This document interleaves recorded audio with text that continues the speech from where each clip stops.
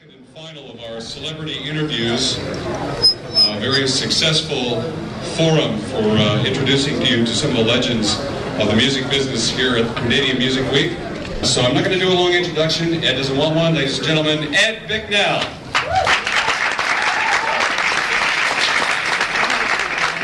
Okay, are we on? Yes, we're on. Let me first say this is rather curious for me because we've been very for me. Yeah. Shall I stop now, Peter and Lee? Here he is, Kojak. The chandeliers. Welcome to this lush, plush, but not yet paid for emporium. Peter has been a very, very close friend of mine for some years. He's been incredibly supportive to me. I do consider him to be one of the truly great managers in our business. And would you please, thank you.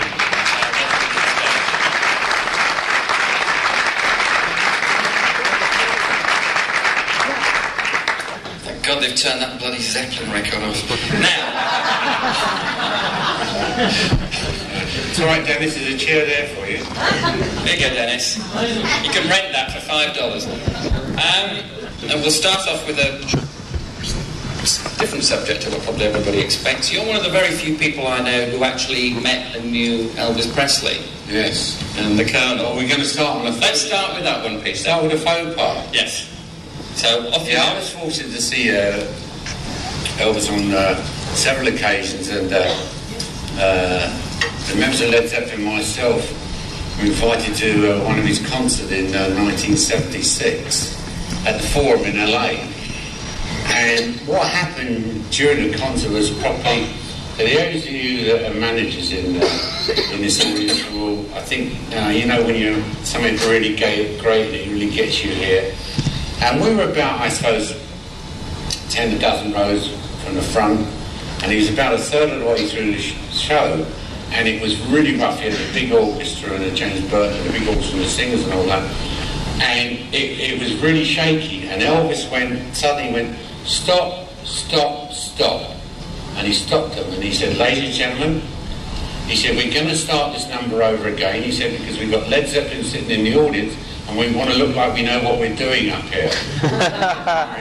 I went cold, but the evening did actually got better. We were invited back to his suite at the Intercontinental Hotel, and Jerry Weintraub and Tom Hewlett said it's usually a 20-minute audience, and we went up and we met him and we were sitting talking, and I suffer from a compact lower disc, and it's kind of hard compact to disc. Maybe then I said to Ronnie, and the person let out a big yell, and I looked around and it was Elvis's father, Vernon. And I nearly died. I'm sitting on Elvis's father. So I said to him, well, Mr. Presley, if it had to be anybody who's going to sit in this room, it might as well be me. I didn't have this guy here, sort of thing. But the best bit, the evening was really quite something. He was talking to John Bonham, and they were talking about hot rods and how much power you have, how much thrust they get you. And Bonzo hit Elvis in the shoulder and knocked him like about 4 or 5 paces, and all the sort of mind just went like this. And Elvis said to John, what was that about, John? He said, I forgot to tell you I was in reverse. Anyway, after sitting on Elvis's father, now we are become the lead. We're now 2.5 hours later. And I get to the door and Elvis is saying it's out. It seems off and all that. And I shook him to Elvis. And I said to him, I'm really sorry for sitting on your day. And he looked me fully in the eye and he said, stick around, kid, you might get a permanent job. So I loved it. The kid bit, I was really all year long. How did you get into this game? Well, I was a stagehand. When I was 14, I was a stagehand in what's, I think, over here is called vaudeville, but variety. Yeah, I was a stagehand. Burlesque sort of thing, yeah. Burlesque, yeah, that kind of thing. Yeah. Croydon, burlesque. Croydon, no doubt, the Croydon Empire. And what happened? You went from that into what? Well, I went from that, and then I did lots of, I worked for Reuters, the press agency, as a sort of messenger boy and things, and I went into my army service like you had to do in those days, and during that time because when they found out that I'd worked as a stagehand and that, and we used to they used to have shows come to the army base every month, and I used to help run those and things like that. And when you came out of the service? When I came out of that, I did film extra work. I doubled for Robert Morley. When the Guns of Navarone? Yes, I did the Guns. I was in the Guns of Navarone. Playing a gun? No, not really. No. Bad idea, though. I stood in for Anthony Quinn on the film. I did some doubling for him during that film. I'll look out for you next time. You better. And you were a wrestler for a while, weren't you? Yeah, I did a bit of wrestling for a while, a bit of wrestling and a bit of minding. And I had, it's like the one in the band who's got a van, a truck always gets the job. Well, I had a minibus, and I used to drive vans around, things like that. So, which band in particular? Just general bands. Carl Danger, was it? Carl Denver? Carl Denver, yeah. Carl Denver, The Shadows, Emil Ford. And the Checkmates. And the Checkmates, I'm sure you remember that. Yeah, I'm old enough, yeah. And then? Thank you. $5 in an envelope will get you anywhere. It's true. In Peter's case, $2. And when did you get into the sort of the mainstream? I mean, because I know you worked with some of the early rock and roll acts. Well, from that, from doing that, I got into doing individual tour managing, and I worked for Little Richard. Mainly it was when the acts came over to England. I worked for Little Richard. I worked with Jerry Lee Lewis. I worked with the Everly Brothers. And I worked with Gene Vince. I was Gene Vince's manager when he came to live in England for a year. I was with him for a year. And then I went on to doing being with major tour manager. At one point you worked, I don't know whether the audience will know this person, you worked for a very well-known UK promoter stroke manager called Don Arden. Yes. And Don went on to manage ELO and Roy Wood's Wizard. But I first met Don when I was doing tours with the bus. When I used to look after these small tours before the rock and roll people, and it was like Dick Charlton and the City Gents, which was a sort of trad jazz band in England, and Don, and there's some dancers and a singer, and Don was the comedian compere. That's when I first met Don. He's still a comedian. He's still there. And no, because you told me a story once about he sent you off to get Chuck Berry or something. Well, yes. After I started to work more in the office, and he was keen. Chuck Berry had never been to England, and that was a big thing. And Don said to me one day, he said, "I want you to go to St. Louis and meet Chuck Berry and make a deal for him to come to England." And he gave me an envelope with like $100 for the ticket. I remember I got on that one night, it was a morning ticket, So I had to spring my own money for the return. But it was the most interesting, and as it happens, it was the first really important thing I ever did in the business. So I changed the ticket, bought myself a return ticket, off I went to St. Louis. St. Louis is a good pronunciation. And Chuck met me off the plane in like a sort of 57 Fairlane with the muffler gone, the exhaust was gone. And he drove me up, funny enough, to the Sheraton in St. Louis. I asked him to come in for a drink. He said, no, you can't come in for a drink. I won't come in for a drink. But tomorrow, we go to Chicago to Chess Records. You have to come there with me. He couldn't go to the hotel because he was black? Well, I didn't realise that. It was my first time really in America. And I was, when was this? This was a 63. Yeah. 63.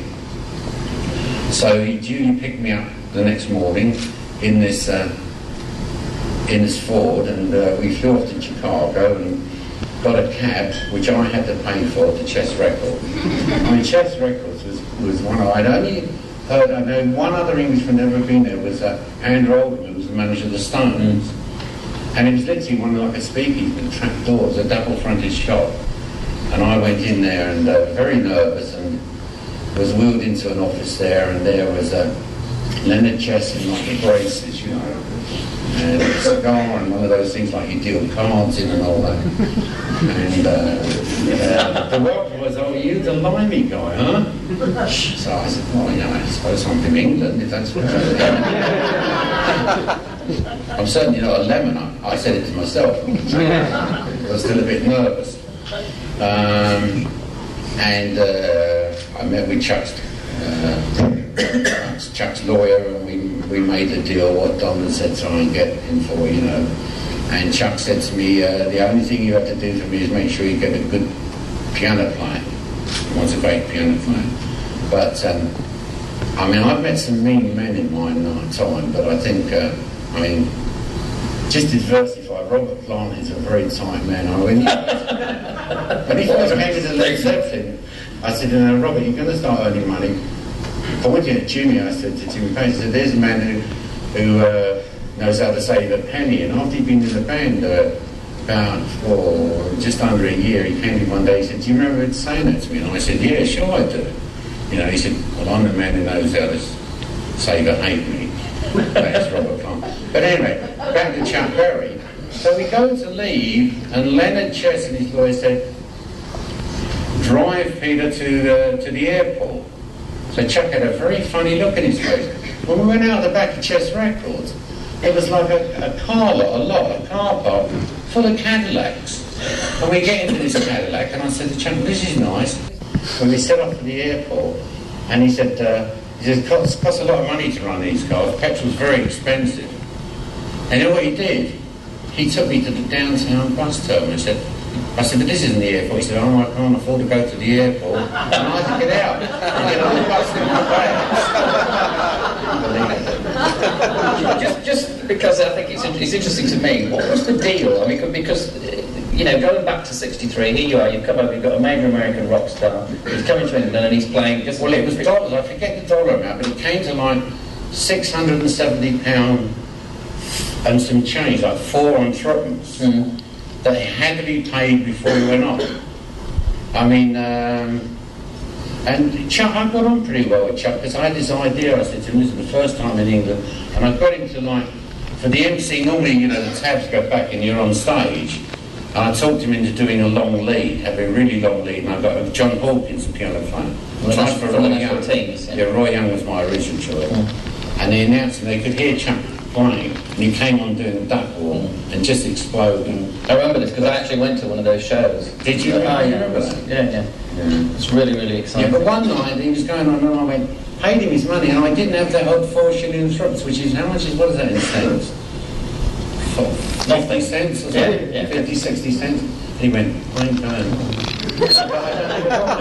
And I had to go out and borrow this 4 and threepence exactly to get it because he wouldn't go on stage. He just wouldn't, he'd go away. And, I mean, after you'd worked with these sorts of artists, with Don, what happened then? Well, I was on the tour with the Everly Brothers and Bo Diddley, and we were in a city called Newcastle, which you know very well. City Hall. Yes. Yes, I was indeed. And Jerome was Bo Diddley's maraca player, who always walked around with this little radio, which was never on. And I said to him, and I got quite friendly with Jerome, and I said to him, why is the radio never on? You know, and he said, don't tell Bo. And he folded it, it was a custom-made thing. He opened it up and there's half a bottle of whiskey in it. And that was why there's radio. But anyway, we went to... It was very fortunate. I went to see... we went to a club in Newcastle, which I think was called the Go-Go, if I remember. And there was a band playing, it was called the Alan Price Rhythm and Blues Combo. And I met a guy called Mike Jeffries, and the band really stuck me. I was called Eric Burton, was absolutely fantastic, and Alan. They weren't called the Animals at that time. And that became really the first band that I did things with. And you had some involvement at this point, or you came into involvement with Mickey Mouse, I think. Yeah. Well, Mickey had been, Mickey and I worked in the Two Eyes Coffee Bar in 1956. Mickey was in an act called the Most Brothers, and Mickey used to make the coffees, the espressos, and I saw the tickets, you know, and took the money for, because it was a cellar basement. I took £1 off the people who go in and all that. And he only used to take 10% out of our money, from a pound a night each. He used to take his 10% off. And he, in fact, Mickey came to England. Not only was he doing it, but he was also performing, wasn't Absolutely, he? yes. Package to it. No, well, what happened was he went to South Africa, became a very successful artist there. He had sort of 18 sort of top 5 records there. And when he came back, I just started being a tour manager for these big tours. And Mickey looked me up and said, like, listen, I haven't got any work or anything, and I got him on the tours as the opening act, and occasional compere, still working for Don Arden. So when you were up in Newcastle and you saw Alan Price and this group, what happened then? There was some deal done, wasn't there, for them to come down to London? Well, Mickey and I went out to see them when they were the Animals. Right. And they came down to London, and Mickey wanted someone that was a record producer, and I at that time was still working for Don, and Don wanted to be their agent, you see. So I said to them, and by that time I'd set up the Chuck Berry tour, you know, the big theatres, it was a big thing and all that. And I said to the Animals, listen, if you sign with Mickey and you sign with the agency, then I'll you know, you can do the Chuck Berry tour, yeah, which was a fair enough thing, which they were thrilled with. But I remember the day of signing the contract. We were in the office, and as usual, there was loads and loads of paper, which was laid out on the floor. And they were about to sign, and Eric Burton suddenly said to me, we met before. I said, yeah, the club. He said, no, before that. He said, but you don't remember. And I said, no, I don't remember. So he said, well, why you once threw me down a corridor? We're about to sign, it's all done. And he said, I threw him down the corridor. So I said, well, I thought, well, okay. I said, what do you mean I threw him down the corridor? He said, well, and he owned up, he once gate crashed Gene Vincent's dressing room. And he said, suddenly he found himself being lifted by the seat of his pants and by his neck and thrown out. And it was me that had done it. And he said, well, I was out of order, I shouldn't have been in there. And the deal. So they signed the deal. And didn't they make House of the Rising Sun? Didn't they come down on the overnight train or something? Yes, they did. They came down, and the train got in at 7 in the morning. And made the record by 8 or something. Yeah, no, I think the record was literally made in sort of 20 minutes. I mean, it was a one-take job. It was a one-take. Kingsway Studios. Yeah. And take me on from there. So you're involved. You're now involved, sort of very firmly in the mainstream, and you've done the tour management thing. Yeah, now I'm booking the Animals, and I was kind of co-managing the Animals in a way because Mike Jeffries was never there; he was away. Mike went on to manage Jimi Hendrix. He did indeed, yes, he did. He and Chaz, who was the bass player in the Animals, and a national team was also one of my bands. So presumably were backing Chuck on these things. No, they weren't. It was basically it was King Size Taylor and the Dominoes with John Hawking on keyboard. Which was a Liverpool band, and also Terry Flynn and the Flintstones, which is the first band I ever managed, right. Which is Terry Slater, who now manages Phil Everly and the Norwegian band Yeah, Terry manages them now. They were the backing band. And how did you get from this? I mean, I know there was another point. I think Donovan came into the picture, didn't he? Were you involved with Donovan? Yes. Well, in a way, I was involved with Donovan. What it was is Donovan's first manager had a dispute and they parted ways, and I tried to get Donovan I thought I'd like to manage Donovan, you know. But he, by that time, had been talking to a guy called Ashley Koza.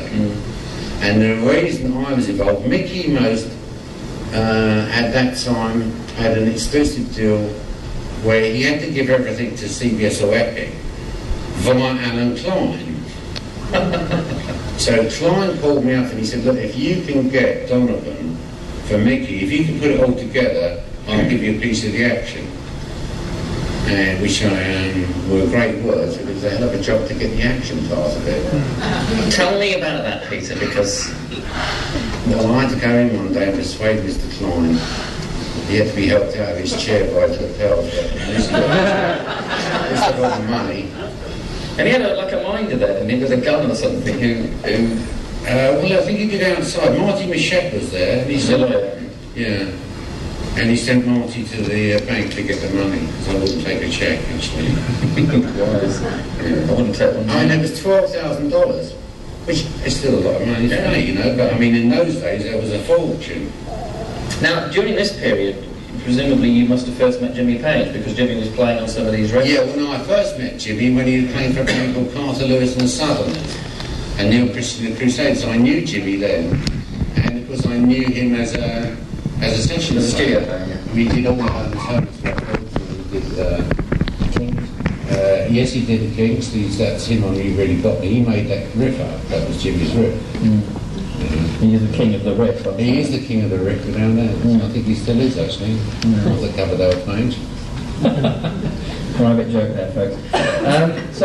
So you're at this point, and you're involved with Donovan, you're doing all this booking and all the rest of it. And how did you? Because then you start getting into management proper, I think, with people like Rod Stewart and Jack Beck. Well, no, that came a bit later. I did a lot of other things. I did things like I looked after Herman's Hermits. Harvey Lisberg said, "Will you go and take care of my boys to LA?" And I thought, well, I've got to be to LA, so sounds like a nice trip, and I did, yeah. And then anybody else of note?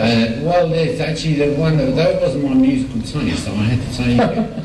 Was a friend of mine called Jeff Stevens wrote a song called Winchester Cathedral, of which they played on everything, and it was a massive hit. This was the New Vaudeville band? A New Vaudeville band, not my taste. But I phoned up a guy who was Andy Wickham, who was Andy Wipeout Wickham, who was an East guy who was working for Mo Austin. And I called him up, and I knew he'd called on Tuesday night, he'd get the Billboard chart, and I said to him, "Have you heard this song and all that?" And he said, "It's like the anthem here in America. It's 33 with a bullet first week." So I thought, well, maybe I could do something like that. And I met the next day with Jeff Stevens, and he said, "Listen, will you get a band? We haven't got a band." Well, we've got a band, they're all dressed in modern suits and things like that. And I said, "Yeah, okay, I'll see if I can sort it out for you." I'll see it. He said, "Well, there's only one thing." He said, "Tomorrow morning, the Prince of Wales Theatre in Leicester Square, they're doing an audition for the Royal Command performance." I thought, "Do you audition for the Royal Command performance?" And so I duly turned up there, and Lord Delphine and Bernard Delphine was there, and they failed the audition. And I hired a writer, a very good comedy writer called Mitch Revley, and I rented a theatre in Catford or somewhere around there, in South East London, that is.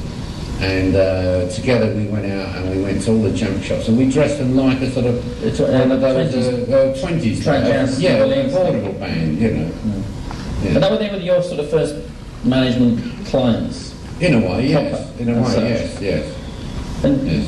and so you're working with them, what happens next?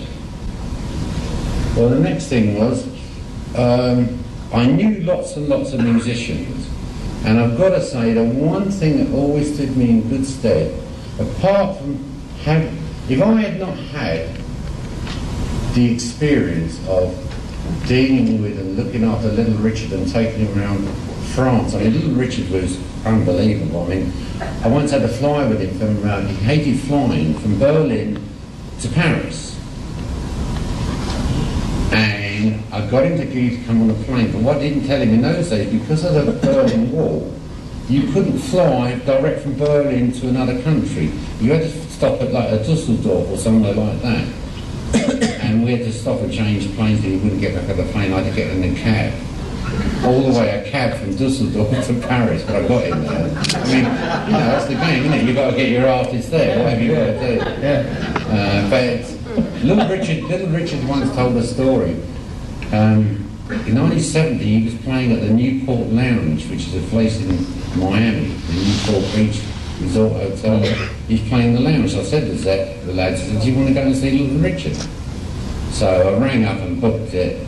And of course, as we are when you go with bands, they're always late.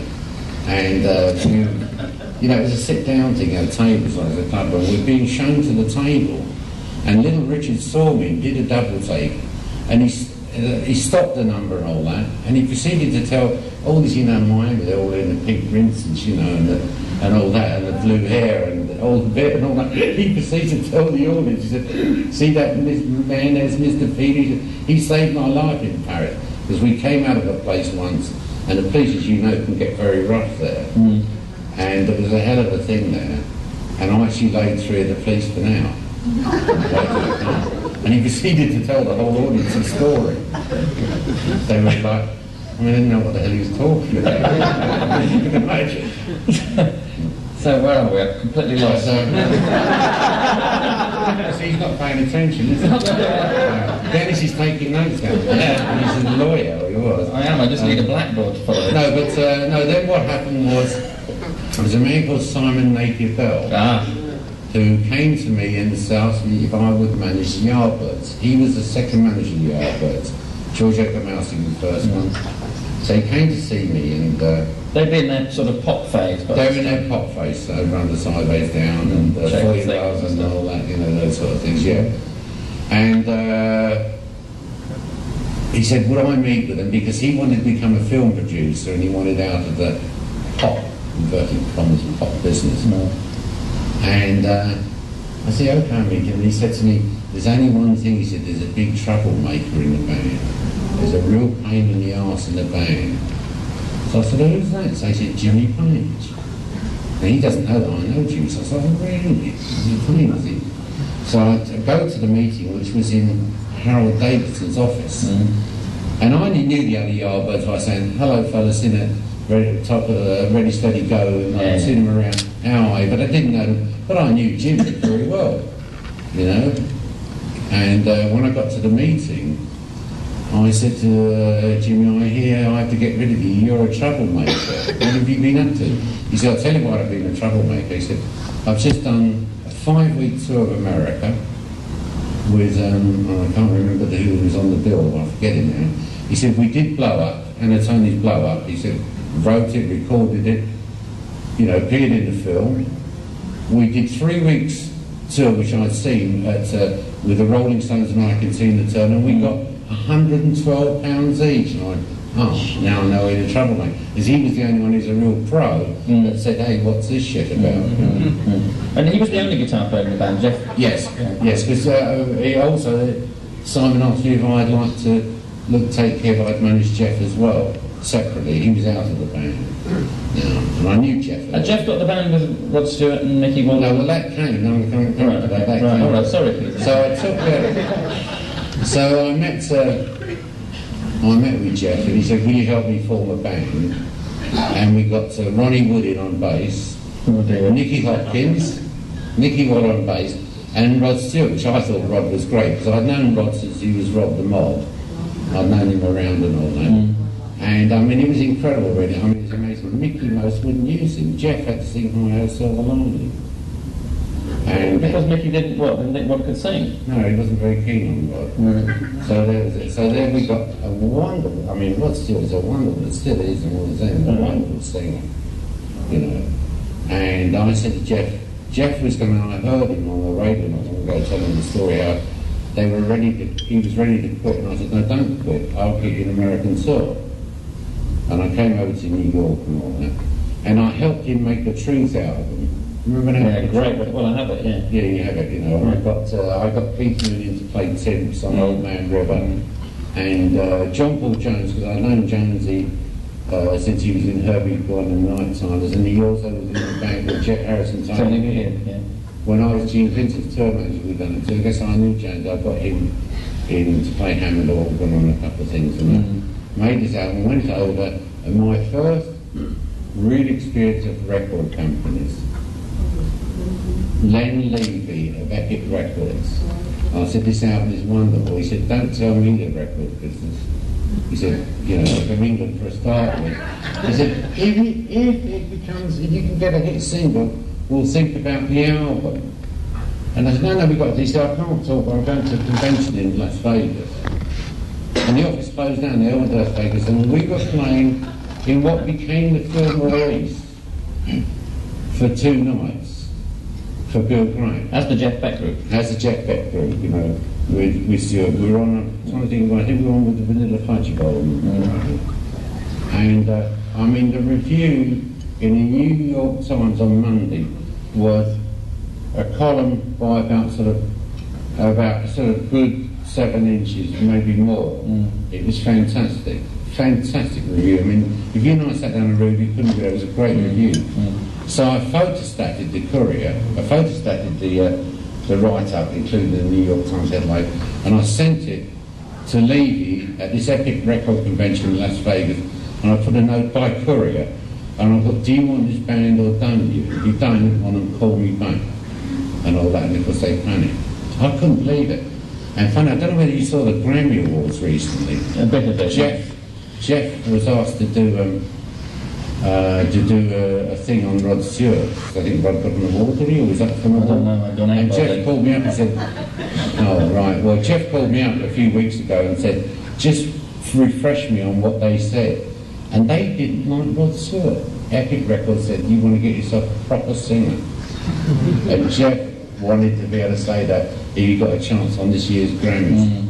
Because he I don't know if he did, but they were a great band, and that's a classic album, actually, I think. It is a classic album, isn't it? Yeah, it's great. I think there's a good version of Morning Dew on it, if I remember. There is indeed. A song which every band of that era played, of course. Yes, it did, yeah. Let's just go back to the Yardbirds for a second, because I know they're your favourite subject. So you've taken on the Yardbirds at this point, and you're quite happy with Jimmy. Yeah, and great. Sure. And Jimmy knew me, and so they went off to do a tour of Australia, which had already been booked. I didn't go with them. They went off. They must have been around about this I time. must say that the Yardbirds have always been extremely nice to me, and they did a you saw that Yardbird special 2 years ago. They did a special on the history of the Yardbirds. And Chris Dreyer, who was the rhythm guitarist and bass player in the band, and Jim McCarthy actually said the only time they ever made money was during this brief spell they were with me, And they came back from Australia and... Yes, and I said about them getting them a few dates and getting them organised and getting them an American tour. And just before that, I got Jeff. I got Jeff that tour I'm talking about over there. And it's in fact while I was with and while we were on the Yardbird American tour, there were a lot of artistic disputes. Jimmy had a certain vision, the way they wanted to go musical direction, and some of the others weren't. And Epic had insisted on recording a live album at the Anderson Theatre that was a disaster. Which I said, oh, I can do it, but you can't put it out without permission, sort of thing. Got canned, Until years later, when of course CBS tried to wheel it out in '73 on Jimmy's name, which I managed to sort out, and they gave us a nice settlement, or they gave Jimmy a nice settlement, without having to, Right. I mean, you started off this conversation there saying I was a wrestler. You realise I've been wrestling all these years. Up here, though, in the record company. I think his wrestling name, incidentally, was Count... am I going to say it? Count Massimo? Bruno Alessio, Milan. Anyway, so was it on this tour that the Yardbirds broke up? Yes, they did. I mean, you were down in Florida, I think, or something. You got to the end of the tour. That part of the world, and end of the tour, and there was a day off, and there's a date for a wonderful guy. The guy called Marshall Brevitz, who used to have a club called the Image Club, and he agreed to pay him $5,000, which was a fortune in those days. And the majority of them didn't want to stay for the day, and Jimmy said, well, I'll do it on my own for $5,000. Mr. Page is always like... Just play guitar? Yeah. And Mr. Page likes the loose change, doesn't he? Yeah, he does, yeah. And what I did was, so the others went, and I, in my very amateurish way, because I was in the middle of nowhere, without a lawyer, got them to sign a letter which basically gave Jimmy the name of the Yardbirds. And when we eventually got back to the band, no more. And when we came back to England, after a few days of that, and Jimmy came up to see me, and we were out driving the car. We were out, I can remember where it was, in the Savile Theatre, and I said to Jimmy, what are you going to do? Are you going to go back to sessions, or what do you want to do? Are you going to carry the Yardbirds off, or no, what are you going to do? And he said, no, he said, I'd like to get a band together. I've got some ideas for a band. And I said, okay, and how would you go, what would you do? I remember saying to him, what about a producer? And he said, well, I'd like to produce the first record myself. And if it doesn't work out, if I don't cut it, we'll think about getting one. But let's get a band together. And that's what we said about getting. And we had, he was doing a couple of sessions, and he bumped into Jonesy, because they'd done a lot of sessions in the past. And Jonesy said to him, like, I hear you might be getting a band together, bear me in mind, you know. And I was managing a singer at the time called Terry Reid. Great singer. Yeah, good singer, great singer. And Jimmy was very keen to have Terry Reid as a singer. And we bumped into Terry Reid near my office in Oxford Street there one day. Jimmy and I went out for a drink for a pint or something. And Terry said, look, I really want to concentrate on my solo career. He said, I know a singer in Birmingham who's really great, a blues singer. You should go and see him. And that was Robert. And now this is quite a funny tale. So I did tracked where Robert was playing down in, I think it was the Band of Joy. And Jimmy, Chris Drone and I drove up. And we arrived at the school and went to the back entrance and asked for Robert Plant, and this big, huge blonde guy was, funny enough, a University of Toronto t-shirt on. And I remember off he went, and Jimmy said, fucking hell, I've got a big roadie, haven't I? You know.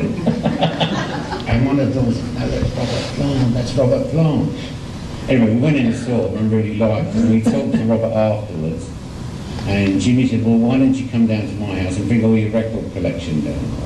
And he was a bit apprehensive about joining maybe the New Yard sort of thing.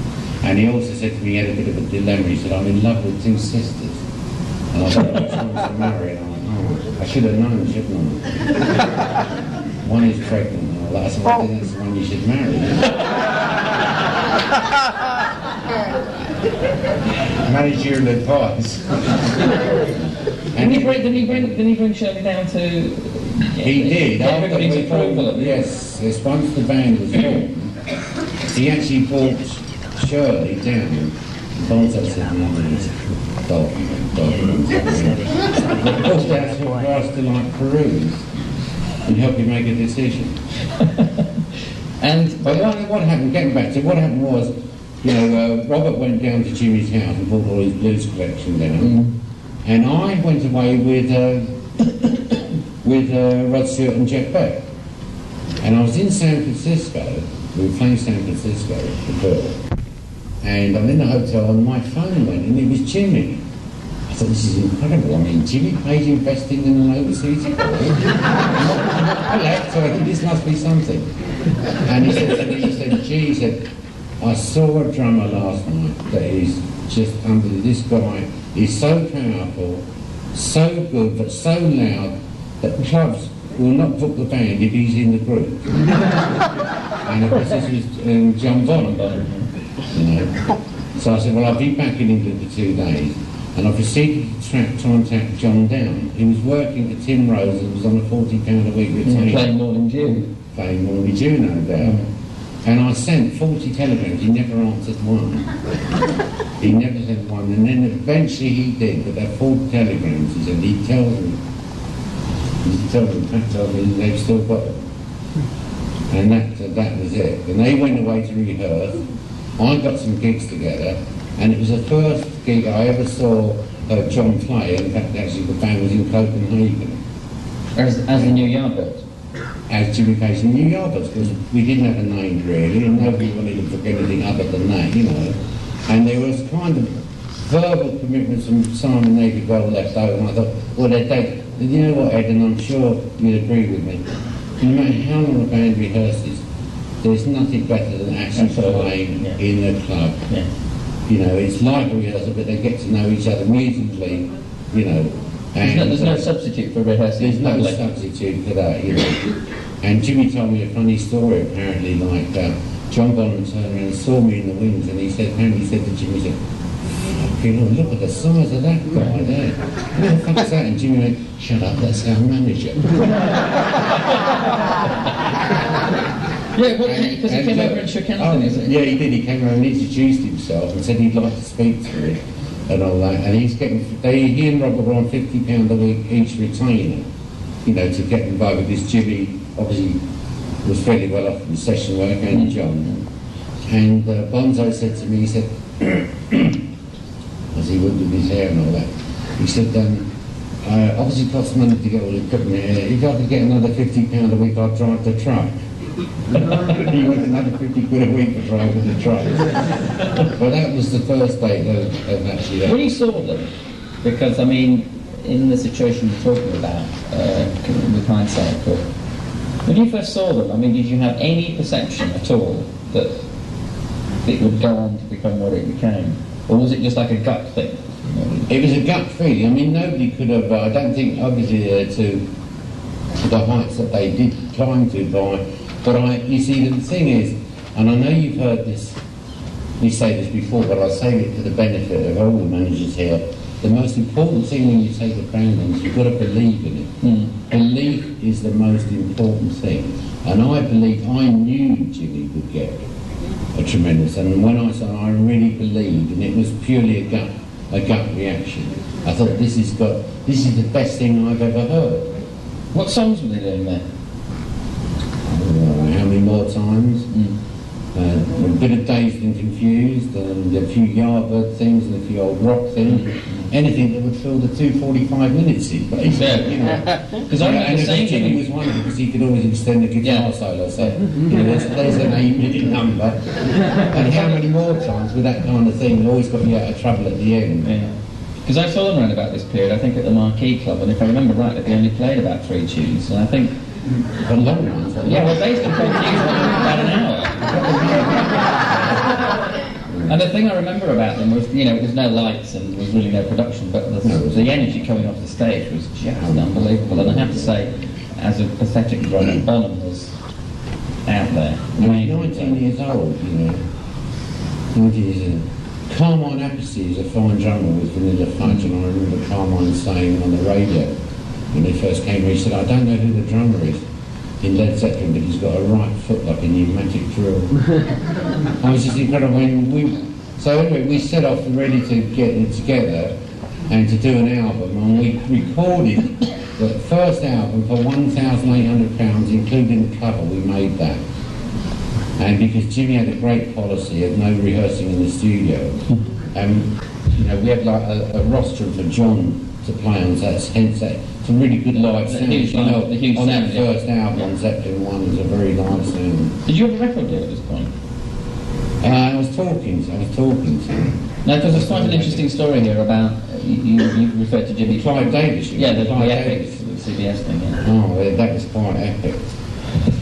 Excuse the pun. No, I love the pun. What happened was, I talked to Jerry Wexler, and Wexler basically said, I want the band. He didn't even know who was in it. Someone said, Jimmy Page is getting the band, I'll do it.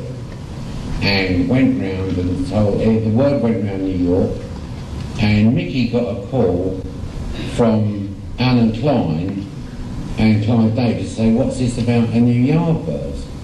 Well, Mickey, being as Mickey is, and I'm not knocking him at all, said, you're going to have to sort this one out, Peter.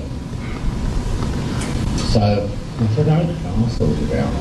So off I went to New York, was with Wexler, and then it was agreed with Wexler, and a rough idea, I didn't want to sign for more than 5 albums. You know, I didn't want to sign for more than 5 albums. I think they wanted 6 albums. But it was a balls, there was a sort of a breaker on it. I think their lawyer was a guy called Mike Mayer, I think, was Mayer Naspel, I think was the lawyer. Cats. Right. And I don't know, again, I've always played all my life by gut reaction. And one of the things that I excluded from the contract was recordings from motion picture soundtracks. And they said, it's got to go in. And I said, no, you can't have that. And I got everything else I basically wanted. Because remember, at that time, this is a big thing for me. I was busking a bit. I didn't have a lot of knowledge of doing records. We were all busking all of the time. I mean, you know, it was, in those days it was an adventure. He set out, this is a journey, an adventure. He didn't really know. Anyway, their lawyer told our lawyer the deal was off. And I said, well, tell them to shove it then, I don't care. I'll find somewhere. But I really wanted to be on Atlantic. And that was the first time, I'd met Ahmed before, first time I met Ahmed, he and Robert Stigwood were presenting Cream with a gold record at Madison Square Garden in the round, and they nearly fell over with the stage going round.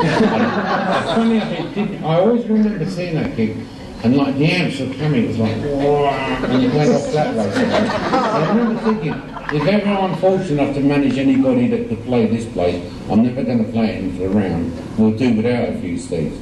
Anyway, going back to it, it was all off, and Ahmed called me and said, what's the problem? And I said, Ahmed, this is it, I just want, for some reason, I don't know why, I don't want to give away the rights. And he went, yeah, okay, Pete, is that, are you happy with that? And he said, is there anything else? I said, no, just that. And he said, that's okay, Pete, I'll straighten it. And from that, my relationship with Ahmed started, which ran all the way through up until after Zeppelin were no more. And at this point, was this a worldwide deal, or? No, England was excluded. You want me to tell a story while you have a lollipop? No. Right. And why did in England? For some reason, they didn't want England. And I went to see Fire Records. I thought, well, I'll go round anywhere. That is anywhere. I know. But I only went in, like, just for the sake of it, you know, and they said, well, what do you want? And I said, £17,000 for England. They threw me out of the office. But I tell you who really did want them was Mo. Mo Austin wanted. Yeah. And Mo came over because Mo knew Jimmy from the time he was a session player, and he spent time in LA. He used to do Jackie DeShan's records and things like that. And Mo wanted them. You know, and I spoke to Ahmed, he said, are you happy? And I said, I can't understand why some people in your company. He said, no, I want it. And in those days, they went to this typically Polydor in Stratford Place. Yeah, that's right, yeah. And so it became a... Well, it's interesting to me that your relationship was very much with the people who owned the company. Absolutely. People like me, of course, is virtually impossible now. Oh, really? I don't know who owned it. No, that was a big thing, you see. I knew hardly anybody else in the company.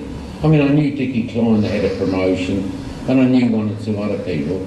But, you know, anytime I needed them, I was dealing with Ahmed. I called Ahmed. So what did you do with publishing at this point? Oh, we owned our own publishing. We had from the off? Well, yeah, right from day one. Now, what happened was that everybody said, I said to Jimmy, they're going to call it, they're all going to say this is a hype, this whole thing. So I thought up this name, so we called it Super Hype Music Inc., of which Jimmy owned the majority of the shares and I owned part of the company. And the band was signed to a company called Super Hype Tapes, which leased the tapes. So you did that production. There was one thing I'd seen and heard. I thought, if the band must own their own publishing, the copyright is all. Absolutely. And that was in 1968. And so I said that we will have that, and we'll make a deal. If the record's successful, we'll make a collection deal.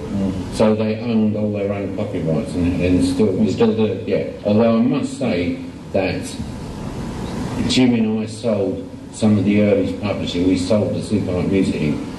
At the time it seemed to make sense, but it made a big capital gain for Jimmy, because no matter what happened, he had something that was substantial. Nothing to do with his writing royalties. But since then, from Physical Graffiti on, we owned all that publishing.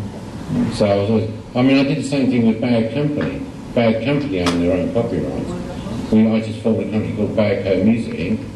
and got Ireland and for England and Europe, and I got Warner's to administer it. I thought that was most important. So this first record's made, and at this point you've come up with the name Led Zeppelin. Yeah. Or somebody has.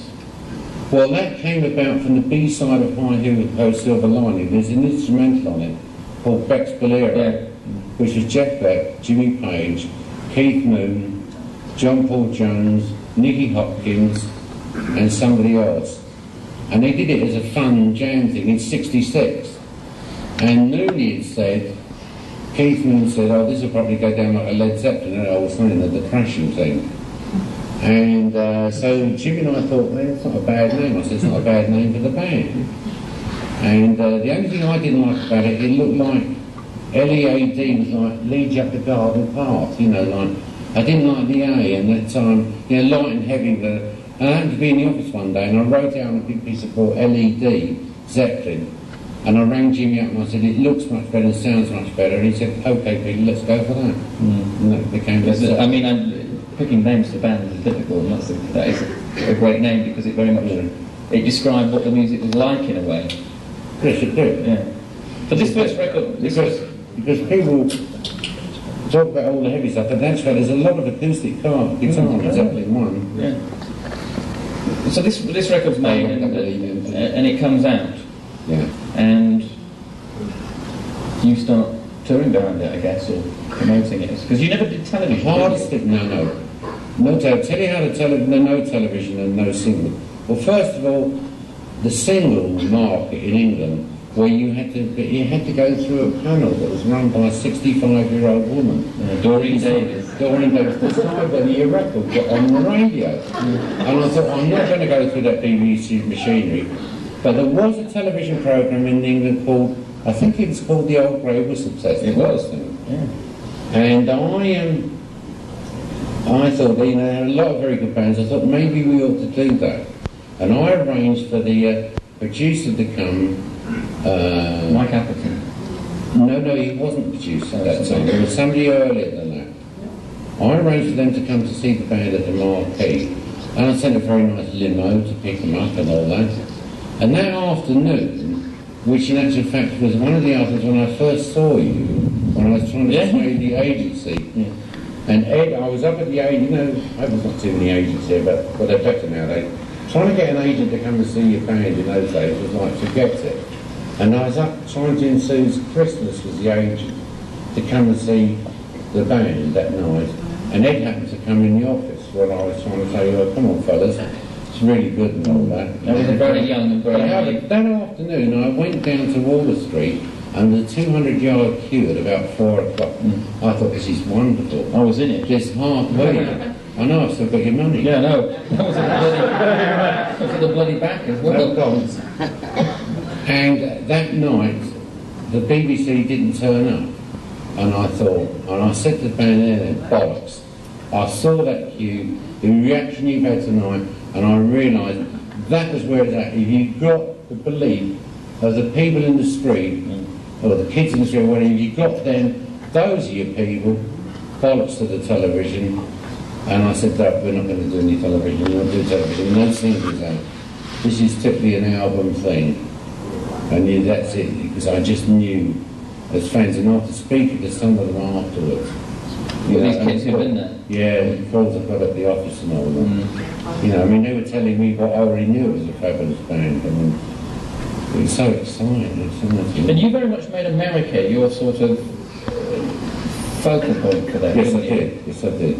You see, I'd done that tour with Yardbirds and seen what was loosely called the underground scene there. There was opinion-making places in those days. There was the Grandie Ballroom Detroit. There was the Boston Tea Party. There was the Fillmore. And actually there was a club in Toronto, which I can't remember the name of, because we did it on our first tour. The Rock Pile, thank you, the Rock Pile. Great places, you see, they were opinion-making places. So I'd done those with the Yardbirds, so I was lucky in the fact that I'd had the insight to that. So they came over here and basically played clubs? They came, that's the hardest thing. You know, it's hard sometimes to tell musicians things. Yes. You know. Christmas 1968, I said to them, I had them in the office beforehand, I said, look, you've got to start the tour. They don't have it over at Boxing Day, but you know, the 26th of December, starting this tour, which means you've got to leave on Christmas Eve, fellas, and I can't come with you. And they all went, if you say that's what we've got to do, we'll go. And that was and all the way through, if that's what we've got to do, we'll do it. And they went off and started over here. They started at the Whiskey A Go-Go and Jimmy had flu. And then you managed to do one night, I think. You know, with the Vanilla Fudge. So we were opening for Vanilla Fudge. Opening for Vanilla Fudge now. And after 4 months it changed round and Vanilla Fudge went on first. I can't imagine why. I'm quite happy to do it. I love a great bunch of guys. Philly Basile was really nice. They had a manager called Philly Basile, who later went on to becoming, a promoter as well. And Robert says in interviews now, I've seen him, apparently I said to Robert, I remember saying to him, you've got to crack it in San Francisco. And to make sure that Robert really understood the seriousness of all this, I said to Robert, if you don't crack San Francisco, you can go home. That's it. You've got to make it in San Francisco. Which was that important in those days. This was what, 68? January 69. 69. January. So you were sort of at the tail end of Flower Power, but it was very much an alternative scene there. Very much so, yeah, very much so. We played that. And I remember some amazing things. I remember the Boston Tea Party, and John had just got these new maple leaf kits with a 26-inch bass drum. And he'd never played a kit that big, and I said to Don, "Well, you aren't going to believe the drummer in this band," and God love him, John dropped the sticks about 4 times, But I mean, the gig was incredible. They did 4 hours, they ran out of gear. They played 4 hours? 4 hours, they played Beatles songs. I mean, Don said they've got to go back on because they're going to the kids would have destroyed that place. I mean, the Boston Tea Party has about 800 people, and I suppose there was 1,100 in there, and they played for 4 hours that night. Fantastic. Fantastic.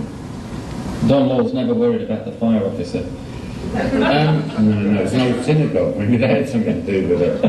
They were used to shekels in there. And on this service, this album took off, didn't it? Yes, it did. And I mean, why it went. And how fast, how high? I mean, we put a single out as well. I think it was Communication Breakdown. It would have been, true. Yeah. So you did release, the singles policy really applied to England? Absolutely. Doreen? Yeah, right, absolutely. Who incidentally wouldn't play Sultans of Swing when she must have been about 80 doing the same job. Really? Because it had too many words.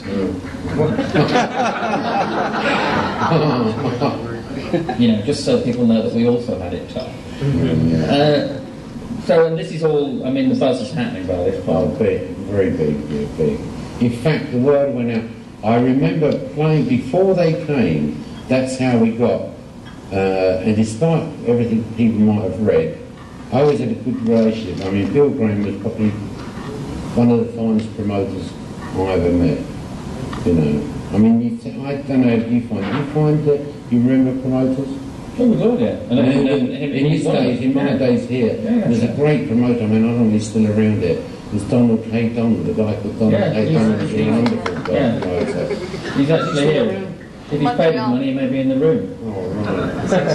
I was looking at the door earlier. What I did with Bill didn't like the others because Beck always was walking out, you see, in those early days, pre-my days. And he didn't like Jimmy. He was a bit, well, no, he didn't. It's not that he didn't like Jimmy. He was wary of Jimmy because Jimmy is, Jimmy doesn't use a broadsword, he's a rapier man. And Bill was a little wary, verbally, of Jimmy. And I played him 4 tracks off an acetate.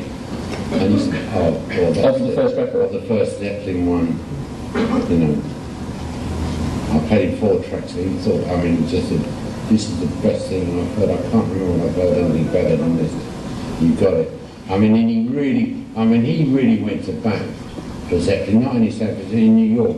For instance, when he played the Fillmore East on a Saturday and Sunday, as you and your band, you had to open, and he only ever had 2 bands on.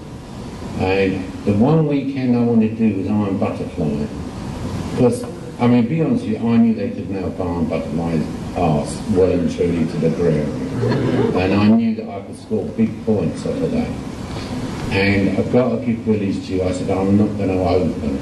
Oh, what do you mean you got to? And I said to him, come on, you love the records, you know how good, and Jimmy and everything. And what he did was, he put, we had 3 acts on, he put Delaney and Bonnie on as the opening act. So you were in the middle? We were in the middle. which was great for Zeppelin. Fantastic. And they nailed on Butterfly. They did. I mean, they were still going Zeppelin, Zeppelin. I mean, halfway through their set, they were still standing with Zeppelin, which is just what I wanted. I mean, you know, when a band hires you, you have to do your best for them, regardless. I mean, over the next 10 years from that point, you rode the roller coaster. I mean, you truly did ride the roller coaster, didn't you? It was a... Well, yes, I guess. Well, because I decided that we would do it exactly. Whatever it was, it had to be the best for the band. You did it your way. I did it my way, yes. Yeah. Very interesting.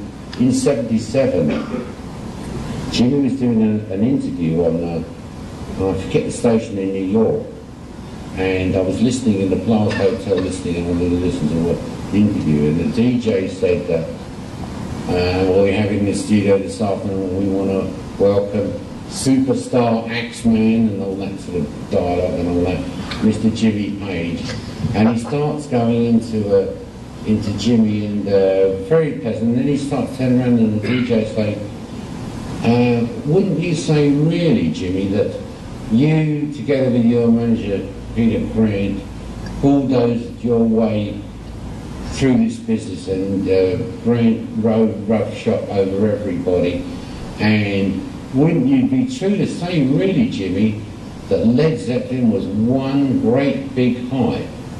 There's a little pause, and Jimmy said, that's right. Oh, I think there's some music. He put a record on, and Jimmy came back to the plaza. It was really wonderful, that pause. That's right. I mean, you've obviously got a reputation which precedes you, and I know the truth is you're basically a pussycat, Peter, but this whole thing about, I mean, you really went to bat for your act, didn't you? That was the philosophy of it. Was there anything you wouldn't do that was legal? Or anything you wouldn't do? I do what I had to do, whatever was necessary. Some of this business about, this is where we get into dangerous ground. This big drop over there. Yeah, isn't it? I'm used to landing on my head. I thought you always landed on your feet with your band. Yeah, so far. Touch marble.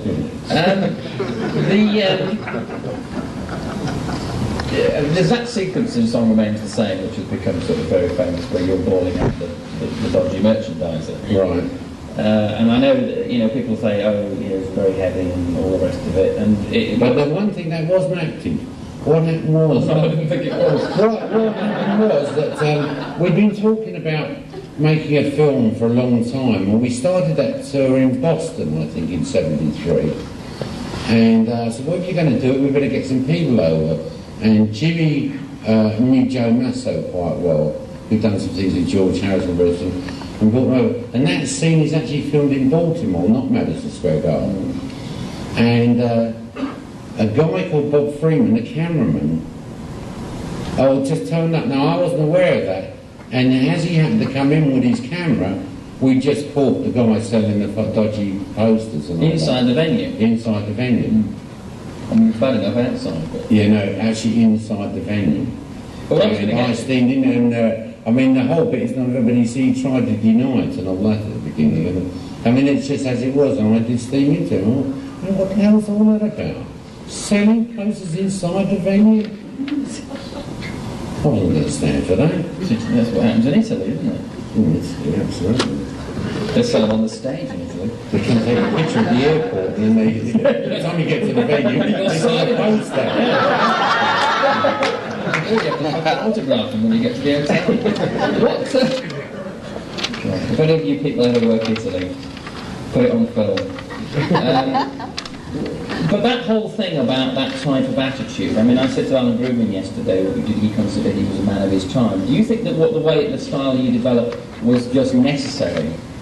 In the sense that, I mean, you called it an adventure a few minutes ago, and it was all pioneering stuff and so on. It was. But those of us around now, we've got the benefit of computerised ticketing and, that's right. You know, with digital vibration. I think it was right at that time. Well, I think it was right at that time. I mean, it seemed to have worked. Oh yeah. The band was around for 12 years.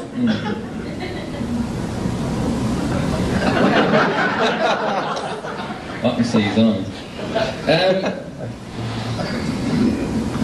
Did you ever get into situation? I mean, you told me a very funny story once where I think you did something to somebody that was reasonably brutal, and it sort of backfired on you. I'm trying to remember who this was. In some hall, some guy was filming something or doing something. I was banned from Canada once. Actually, I was I was trying in Vancouver. Well, you didn't know who was going to get in through immigration, did you, for this? No, I told him I was you. Yeah. But I was in there, we That's were why I was playing I think it's called the CNP or Canadian Pacific. The PNE in Vancouver. Okay, alright, okay. Yeah. And I'm over by the mixer board and I look down and there's a guy with a sort of thing with dials on it and an aerial in front of the speaker. So I said I want to see if I can get him out sort of thing. And nobody does. There is no action. So I went down and challenged the guy and he wouldn't answer me, so I got hold of him and the piece of equipment, took him backstage and threw the piece of equipment down the stairs, which he was about to follow. And the hall assistant hall manager came off and all that, and it turned out he was the environmental health man, a decibel reader and all that. And the promoter said, "You're going to get arrested." I said, "Not me." And when we finished, we were into the car and we went straight to Starship and got on to Starship and flew to Seattle. Because you and I do have something in common. We've both been arrested. Several times, I think. In my case, entirely in Italy, but... No, I've over here twice, once in New Orleans with Bad Company. They threw us in the slammer there. And in New York, I did in the film, which is... boring, after the robbery. Oh, yeah, of course, yeah. But yeah, in the middle of all this, I mean, Zeppelin's going on and you're going from level to level to level, Yes. and of course you start Swan Song. Yes, in 74. And Ahmet, in 72, I had dinner with Ahmet one night. And the third album was about to come out. And I said to Ahmet, I said, "It's funny how time flies by." And he said, yeah. And we carry on eating, and I've now understood that he's thinking, what is he talking about, he said. And this goes on about and I go on the theme of time flies by for the whole of the dinner.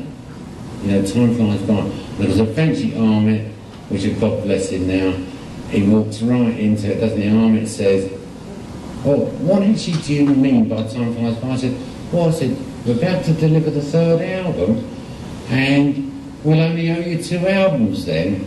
And he went, "You fucker," right away. He said, "You wouldn't do that to me." Now he's trying to do what I've done on him by saying, "You wouldn't do that to me," expecting me to say, "What do you mean?" But I knew what he meant. He meant, would I walk after the next 2 albums? And when we were on our way back in his limo and all that, and he said, "Can we talk about it?" And I said, "Yeah, sure we can."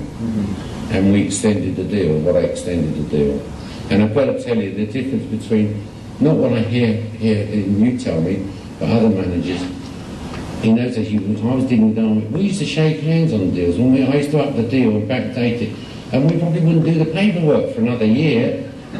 But the next quarter's cheque came and that increased royalty was there. I mean, it might interest you. But going on at that time, I did talk to him about a label.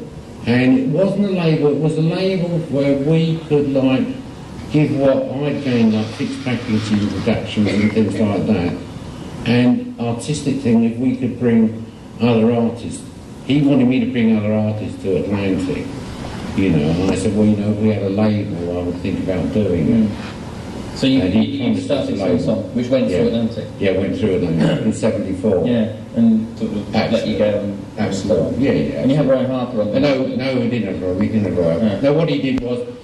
what we did, we got through Maggie Bell. What we did was, Bad Company were on Ireland.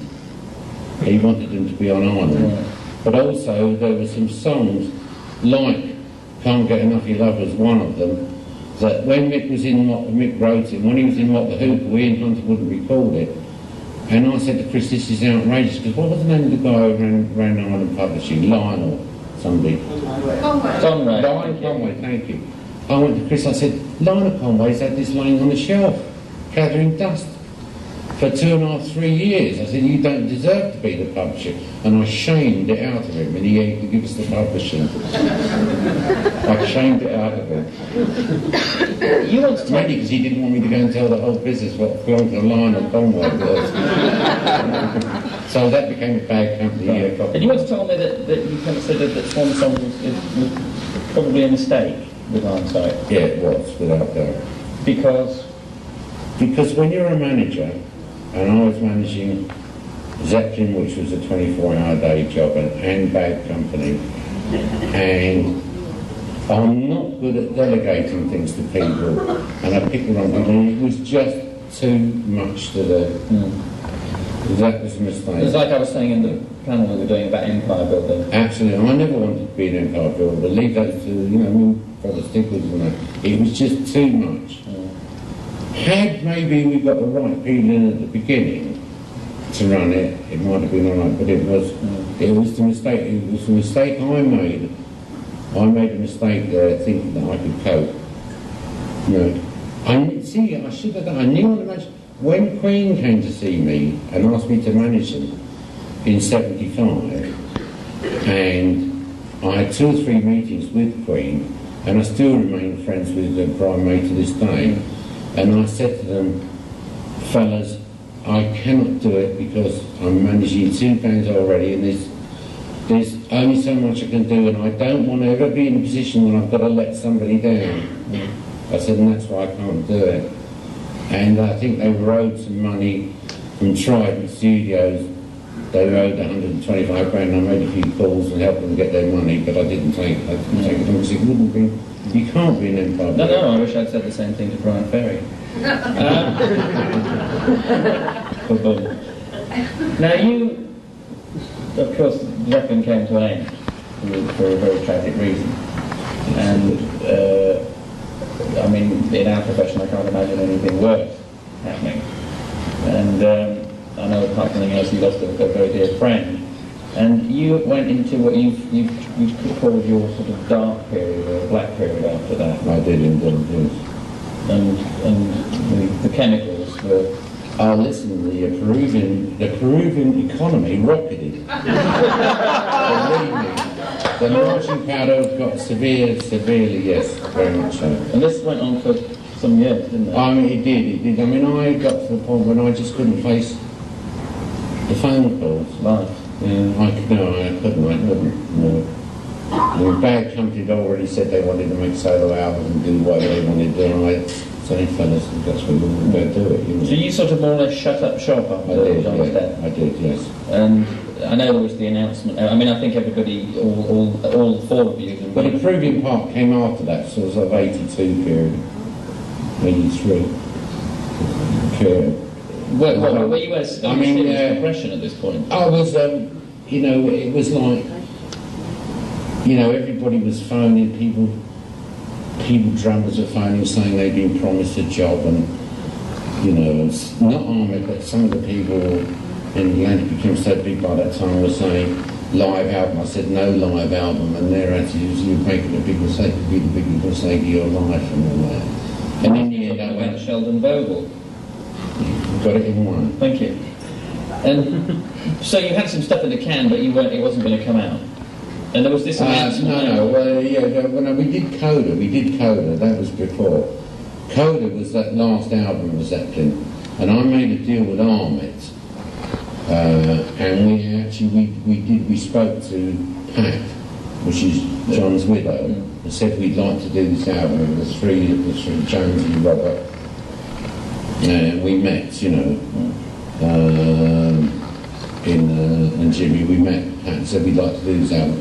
And I made a deal with Arm, which I can't imagine you could do nowadays. I said, look, we may or we may not have a start, because what we wouldn't do is add another drummer. And Jimmy wasn't sure whether we quite got enough stuff. And I made a deal which was one of the biggest, you know, like Sons and Royalties at that time, you know, and we got that together and that went out. And I made Robert his solo deal, you know, and then after that, then it came on me. I just shut myself away in my house. And you remained more or less in your house. Was it 4 years? Best part of 4 years. Yeah. I did.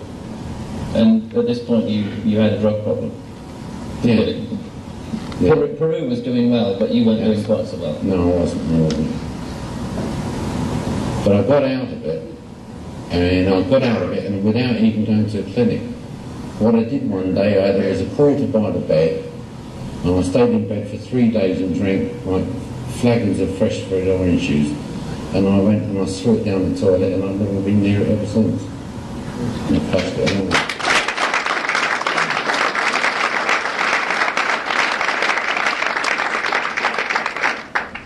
Because there's something else about Peter which... And my mind has said, you thought we said I could have got a refund on that.